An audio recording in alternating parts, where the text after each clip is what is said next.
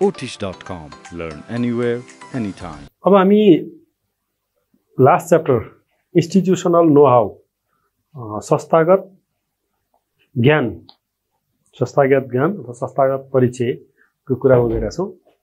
Institutional no हाउमा main त अब हाम्रो विद्युत प्राधिकरण के हो, विद्युत प्राधिकरणमा चाहिँ कस्तो अर्गनाइजेसन स्ट्रक्चर छ भन्ने कुरा आउँछ। यसै उसमा पनि आउन सक्छ, तपाईँको यो खण्ड कमा पनि आउन सक्छ, खण्ड खको पार्टमा पनि आउन सक्छ। खण्ड कको कुरामा चाहिँ अलिकति डिटेल चाहिँ प्रशासनको सरहरूले चाहिँ अलिक डिटेल कुराहरू गर्नुहुन्छ, अब्जेक्टिभ सब्जेक्टिभको कुराहरू चाहिँ त्यसमा गर्नुहुन्छ।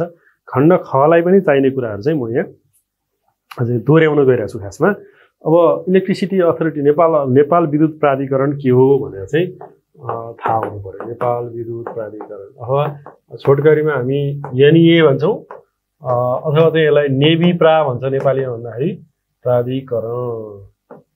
नेपाल विद्युत प्राधिकरण भने के हो यसको कुरा चाहिँ गर्न गइरहेको छ हामी। नेपाल विद्युत प्राधिकरण अथवा चाहिँ नेभी प्रा भन्छ छोटकरीमा, नेपालीमा। अङ्ग्रेजीमा चाहिँ छोटकरीमा NEA भन्छ। यो के अब नेपाल विद्युत प्राधिकरण भनेको चाहिँ कस्तो त, एउटा चाहिँ यो संस्थान हो, नेपाल सरकारको पूर्ण स्वामित्व रहेको एक संस्थान हो भनेको त्यसमै। नेपाल सरकारको पूर्ण स्वामित्व रहेको हालसम्म है अब रहेको एक संस्थान हो।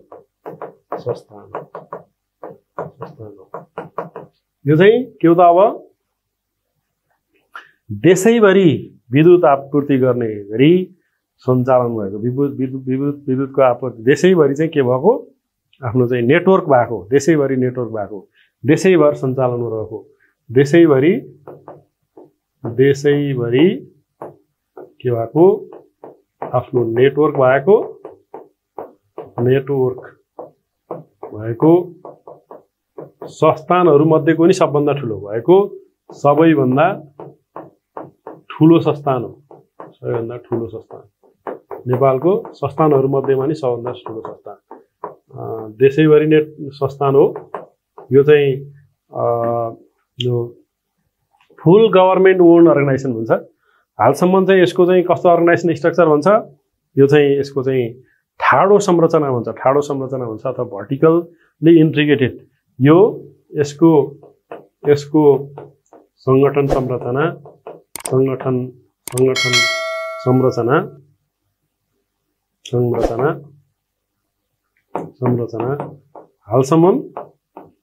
हालसम्म के छ यो भर्टिकल्ली इन्टिग्रेटेड भन्छ।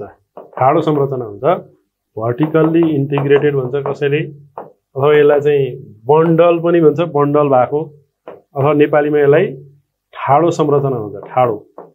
ठाडो संरचना भएको, ठाडो संरचना, चेप्टो भन्दैन, ठाडो संरचना रहेको छ। ठाडो संरचना चाहिँ कस्तोलाई भन्छ भन्दाखेरि एउटै चाहिँ संस्थाको चाहिँ के हुन्छ, मेन बडी हुन्छ, सञ्चालन गर्ने बडी हुन्छ, बोर्ड अफ डाइरेक्टर्स। एउटै चाहिँ के छ हाम्रो म्यानेजिङ डाइरेक्टर अथवा चाहिँ MD हुनुहुन्छ। उहाँले चाहिँ के गर्छ, सम्पूर्ण संस्थाप्रति चाहिँ के हुन्छ लाई चाहिँ हाँक्नलाई चाहिँ एउटा मात्रै MD, सबै एउटा चाहिँ उहाँ अन्तर्गत सबै चाहिँ के हुनु पर्यो, रेस्पोन्सिबल हुनु पर्यो, उहाँप्रति रेस्पोन्सिबल हुनु पर्यो, उत्तरदायी हुनु पर्यो सबै DMDहरू। भनेपछि के हो त, यो चाहिँ भर्टिकल्ली बन्डल्ड अर्गनाइजेसन भन्छ अथवा इन्टिग्रेटेड अर्गनाइजेसन भन्छ अथवा ठाडो संरचना भएको संस्था भन्छ। अब यो चाहिँ कहिले स्थापना भयो, यो चाहिँ अब नेपाल विद्युत प्राधिकरण भनेको के हो भन्ने कुरा आयो भने यो चाहिँ अब के हो त, यो त्यसको कुरामा थप्दैछौँ हामी। त्यति बेला चाहिँ जति बेला चाहिँ यो स्थापना भयो त्यति बेला चाहिँ बिजुलीको काम गर्ने डिफ्रेन्ट अर्गनाइजेसनहरू थिए। के अरे, नेपाल विद्युत कर्पोरेसन भन्ने थियो, अर्को चाहिँ के थियो विद्युत विभाग भन्ने थियो, इलेक्ट्रिसिटी डिपार्टमेन्ट भन्ने थियो, अर्को चाहिँ समितिहरू, आयोगहरू थिए, कमिसनहरू थिए, आयोगहरू थिए। 3 किसिमको अर्गनाइजेसनहरू मर्ज गरेर चाहिँ के थियो यो डिपार्टमेन्ट अफ इलेक्ट्रिसिटी भनेको विद्युत विभाग, त्यसैगरी नेपाल विद्युत कर्पोरेसन र यो विकास बोर्डहरू र आयोगहरू थिए। यो चाहिँ के अरे तत्कालीन के नेपाल विद्युत कर्पोरेसन विद्युत कर्पोरेसन त्यसपछि इलेक्ट्रिसिटी कर्पोरेसन भन्छ यसलाई नेपाल इलेक्ट्रिसिटी कर्पोरेसन त्यसपछि त्यहाँबाट विद्युत विभाग भन्ने थियो त्यो जलस्रोत मन्त्रालय तत्कालीन जलस्रोत विद्युत विभाग भन्ने थियो जी यो इलेक्ट्रिसिटी डिपार्टमेन्ट थियो अर्को चाहिँ डेभलपमेन्ट बोर्ड्सहरु थिए विकास बोर्ड भनेको डेभलपमेन्ट बोर्ड विद्युत विकास बोर्डहरु डेभलपमेन्ट बोर्ड्स के हो यो तत्कालीन विद्युत कर्पोरेसन विद्युत विभाग र विकास बोर्ड मर्ज भएर भनेको के अरे गाभिएर भनेको मर्ज भएर भन्छ हामी मर्जर भएर अथवा मर्जर भई के हो मर्जर भई के रे यो विद्युत प्राधिकरणको स्थापना भएको अब त्यति बेला चाहिँ के भयो त भन्दा धेरैवटा तीन किसिमको अर्गनाइजेसनहरु भए अनि एउटा र अर्कोको स्कोप चाहिँ काम गर्ने क्षेत्र चाहिँ के भयो ओभरल्यापिङ भयो के कसले के काम गर्ने भन्ने निदो भएन भनेपछि अब सबै विद्युतको उत्पादन प्रसारण तथा वितरण चाहिँ कसले गर्ने वितरण गरेर चाहिँ ग्राहकको घरमा चाहिँ विद्युत सप्लाई पुर्याउने काम चाहिँ कसलाई दिने एउटै संस्थालाई दिने त्यो एउटै संस्थाले चाहिँ के गर्छ सम्पूर्ण काम हेर्छ तीनटा संस्था मर्जर भएर चाहिँ के भन्यो मर्जर भई के भनेको नेपाल विद्युत प्राधिकरण ऐन बनायो नेपाल विद्युत प्राधिकरण ऐन